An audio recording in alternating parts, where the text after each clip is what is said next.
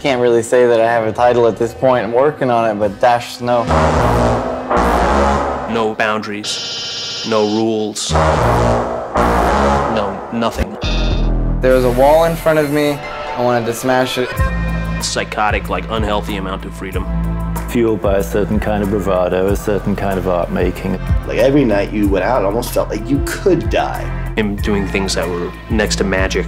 That crew was definitely like what New York City is supposed to be. The ultimate melting pot of new ideas and experiments. The party was real, you know, like it didn't stop. It was every night. It was every night. He was so many different things to so many different people. I'm not trying to be someone I'm not. I mean, I have no shame. I'm not ashamed of anything. I don't care about what people see. Something thrilling about menace and apocalypse would come across in their work.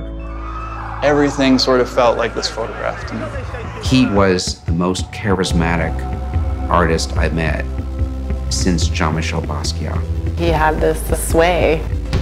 Being free to Dash was everything. What they think about it. You gotta do what you want to do. Dash was good. He was so free. He made other people feel free.